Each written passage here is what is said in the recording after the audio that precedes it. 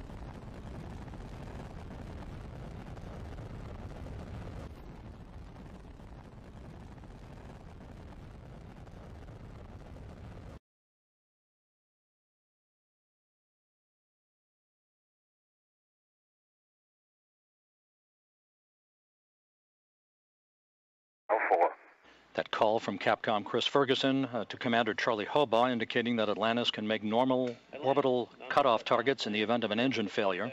Go for the pitch. Okay, nominal shutdown, go for plus X, go for the pitch.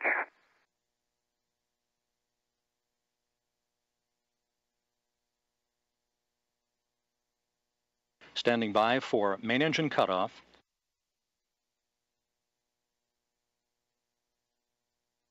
Main engine cutoff confirmed by the booster officer, standing by for external tank separation.